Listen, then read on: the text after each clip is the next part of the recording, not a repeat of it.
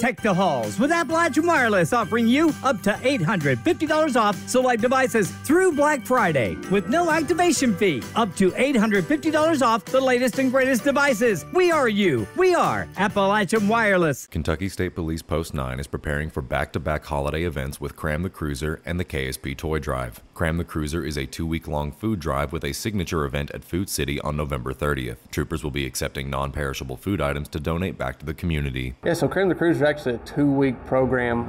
Started yesterday and will run till December 4th. There's a 1-day signature event.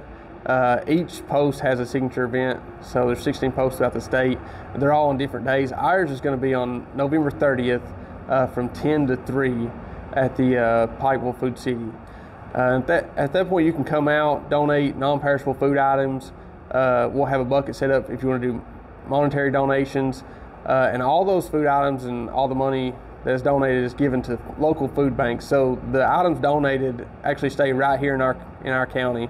So they're not being spread out across the state. You know, if you donate here, it's going to go to people here in our community. The 8th annual KSP Toy Drive is taking place on December 1st and 2nd at the Pikeville Walmart. Donations can be submitted early at Post 9 for those unable to attend. We've been doing this toy drive for several years. We partner with a Ray of Hope, which is a nonprofit organization out of Louisa. We come out, we go to Pikeville Walmart. I think Friday starts at 4 p.m. We'll go to about 8 Friday evening. Saturday is going to be from 12 to about 4 or 5 that day. You can come out, you can donate a toy.